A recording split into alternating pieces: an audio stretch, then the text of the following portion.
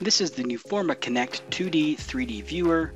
As we can see here, viewing a 3D IFC that can simply be uploaded via drag and drop.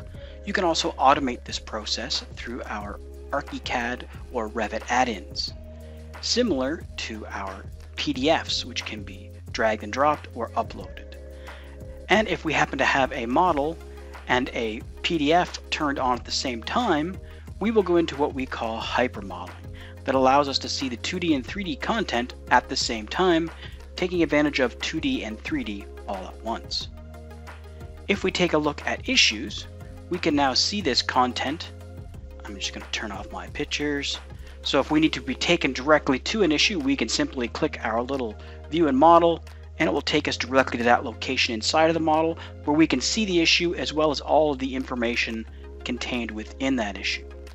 And of course, if you wish, you can create an issue using this viewer. For example, if I zoom in, you can see that we have some framing and a door in the same location. We simply hit create an issue, pick our pinpoint.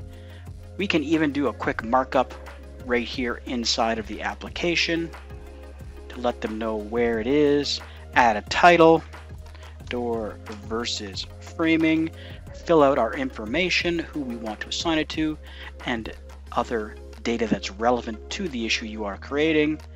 Hit publish issue, and we've created an issue in our web viewer, just like that.